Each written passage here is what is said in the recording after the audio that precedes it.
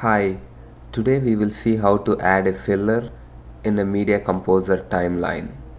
Filler, video black and slug are all the same. You can add a filler at the beginning of your sequence, in the middle of your sequence, or at the ending of your sequence, and we will see how to do that.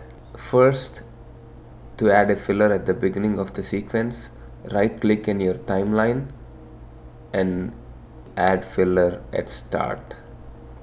This will add some black to the beginning of your sequence.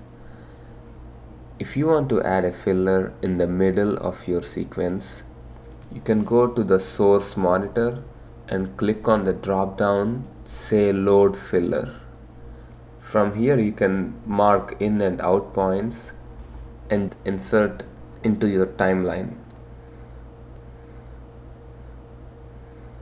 To create a filler at the end of your sequence, go to the end of your timeline.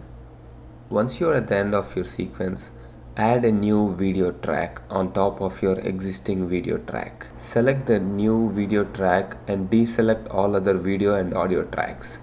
Then press Add Edit. From here you can enter the trim mode by pressing the U key. Extend the filler to the right.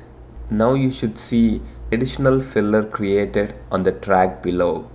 Go ahead and delete the newly created video track. But make sure you have your desired length of filler before deleting the new track. Thank you.